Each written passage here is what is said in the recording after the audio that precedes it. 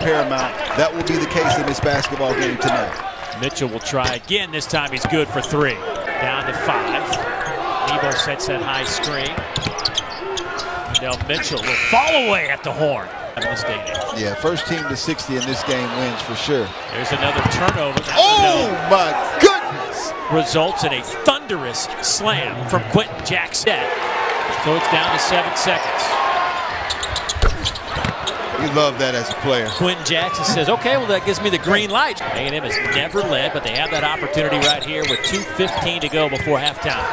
And they do have the lead as Gordon went right down the middle. Jackson underneath, nice pass, and the finish on the other end from Emmanuel Miller. Hit away from that low block. Savion Flack will swing it around.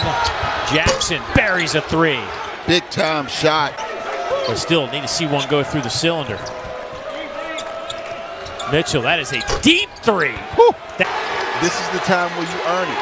Alley, throw down. That'll make above the rim this weekend. Effort.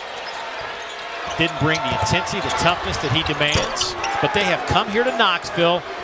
Wendell Mitchell, he's going to have to get one off here. That's 3 on the shot clock, and he buries it. A fall-away 3.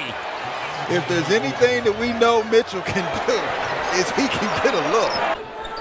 Vescovi will try a 3 at the horn, and that one does rattle in, so that'll give us our final score. But A&M dominated the backboard. Didn't shoot it well, but well enough.